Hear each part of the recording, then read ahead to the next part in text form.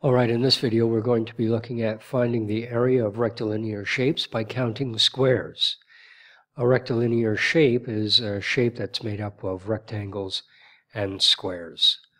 Okay, so if you have a look at question A here, it says draw a rectangle 8 by 5. So we'll start off by drawing our rectangle 8 by 5. We can go 8 down, so there's 1, 2, 3, 4, 5, 6, 7, 8. 4, 5, 6, 7, 8. Yes, that's right. And then we go 5 across. That's 1, 2, 3, 4, 5. And then we go back up. Whoops. Sorry. And then we go back up.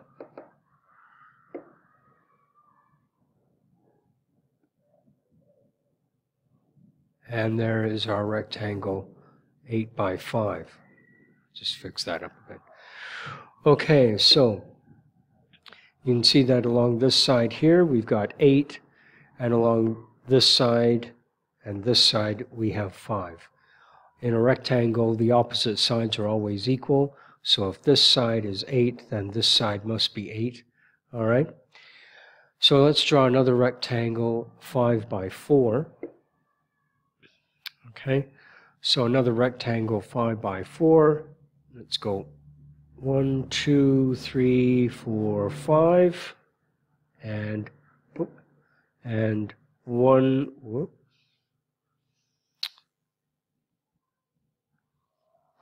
Okay, so we have our second rectangle here. We have 5 down and 4 across.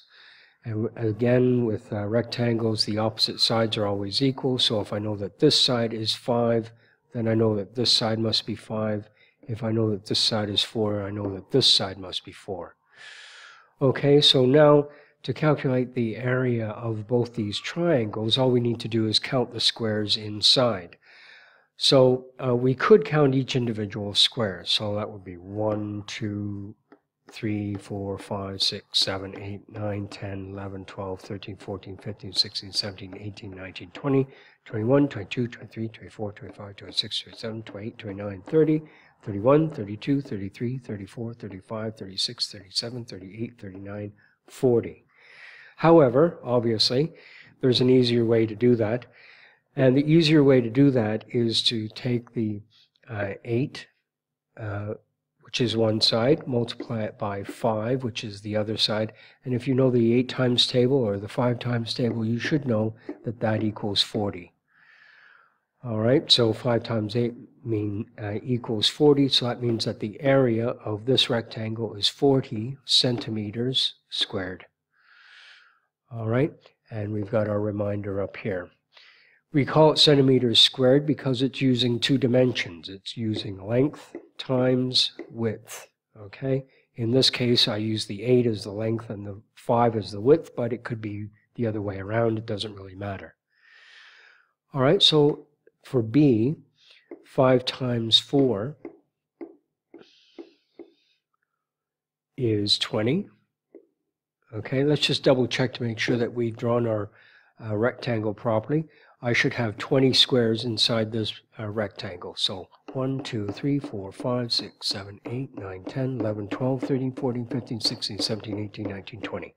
Okay, so 20 is correct. So that means that the smaller rectangle has an area of 20 centimeters squared. All right. Okay, so we have here a rectilinear shape, which is basically a shape made up of rectangles and squares. And in our question here, C, it says draw another shape with 20 whole squares, not necessarily rectangles. Well, the easiest way to do it is to draw initially a shape with 10 squares, which I've done here, and then tack on another 10 squares near the end. Now, when you're trying to find the area of this type of shape, it's pretty easy because all you need to do is just cut the shape into 2 or more rectangles, and then work out the area for each, and then add them together. So obviously we've got 2 squares here.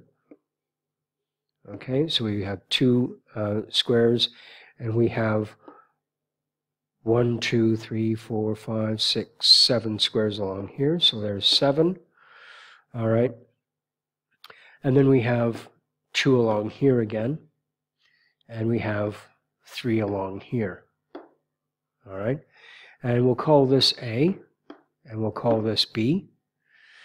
So if we calculate the area of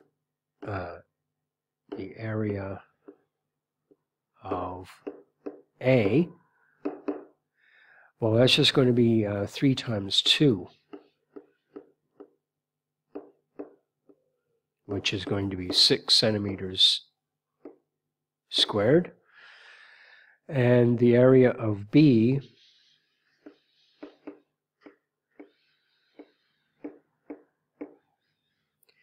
is simply going to be 2 times 7.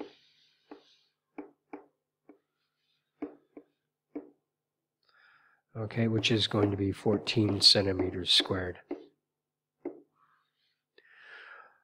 All right, and then you just simply add them up. So you're going to add up 6 centimeters squared and 14 centimeters squared. Just doing it in our head, it would be 20 centimeters squared.